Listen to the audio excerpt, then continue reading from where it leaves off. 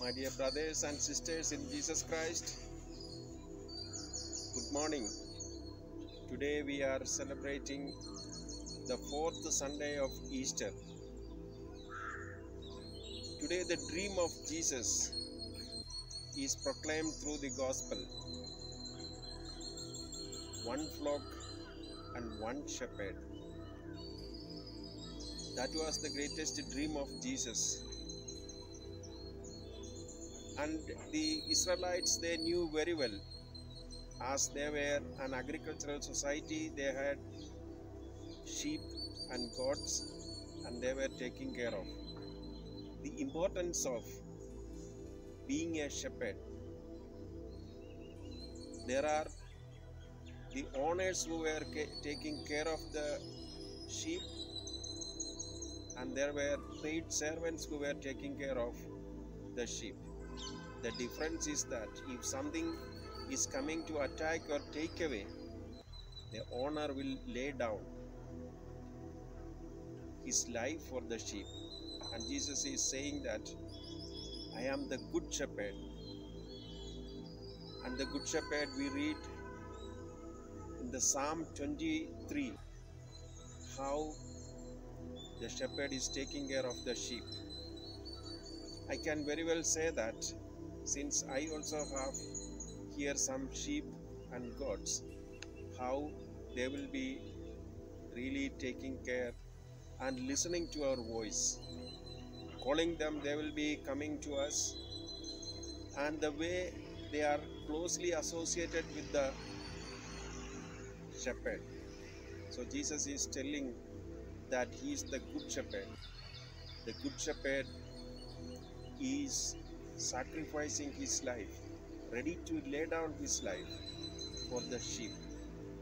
And he also says that his greatest dream, that there are also other folks rather than this. And what does Jesus mean by that? He says that the entire humanity belongs to him, and he wanted to take care of them. That is exactly what he is claiming by one shepherd and one flock. And then the letter of Saint John speaks about that. We are all the children of God, and we do not know that we are the children because we do not know him. Who is that him? It is Jesus. It is in and through Jesus we are becoming the children of God. He is the one Savior, the Savior who has given his life to us. And by giving his life, he has brought us, raised us as the children of God. This is what today we are celebrating. Jesus as the good shepherd. A shepherd who had laid down his life and living ever after. He had regained his life through the Spirit, through the Holy Spirit, and through the Father. And it is the communion. So in the communion of God, the Father, the Son, and the Holy Spirit, Jesus is inviting us to be the children of God.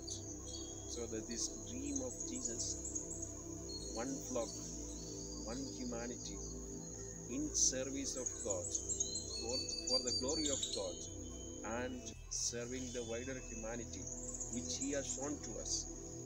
This is what he meant by I am the good shepherd. And in becoming this good shepherd, I am absolutely sure that the pastors, the priests, and the bishops who are following Jesus in taking care of the flock, definitely there will be struggles. And Jesus had already warned to us there will be struggle. But he is there to guide us. And this is part and parcel of being shepherding. And when Jesus is there with us, the good shepherd is with us, he will definitely take care of us to be part of this shepherding process, and we will be able to transcend these struggles, where there are the songs like, shepherd me, O Lord, beyond my fears, beyond my fears. So let us become follower of Jesus, to be a good disciple and become a good shepherd, and work for his dream of realizing one flock and one shepherd.